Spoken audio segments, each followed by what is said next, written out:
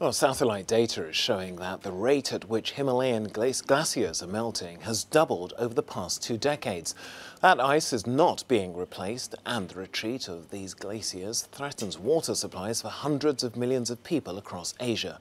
Well, to discuss this issue, let's talk now to Arun Shrestha, Senior Climate Change Specialist at the International Centre for Integrated Mountain Development, and he joins us from Kathmandu in Nepal.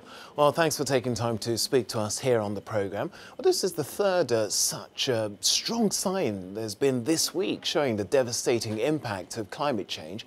How worrisome is this for you? Well, it is certainly very worrisome. And this is one of several studies showing that the Himalayan glaciers are retreating quite dramatically.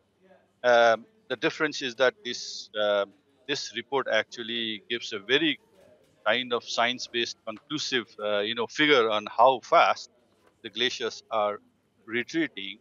And as mentioned earlier, the number of people relying on water coming out of those glaciers are terribly high.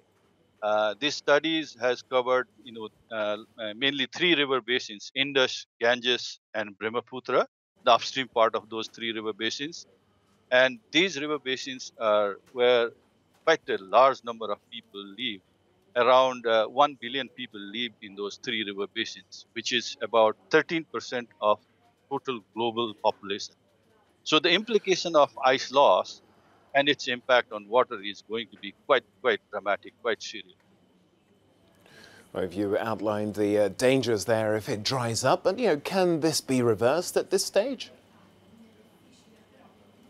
Well, it is all related to climate change. The level of warming happening in the Himalayas is quite dramatic as well. Uh, it has been around zero point 0.2 degrees Celsius per decade in last 50 years, which is quite high number in terms of warming. So that's the main cause, and the reason behind is the greenhouse gas emission. So the only way that can reduce the rate of Himalayan ice loss is actually to control climate change, and the way to do it is to control the greenhouse gas emission. Having said that, it will not stop the glacial melt and ice loss immediately. It will take time, but there is no other way than reducing the emission.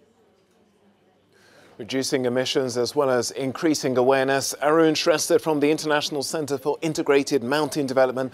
Thanks for joining us here on the programme.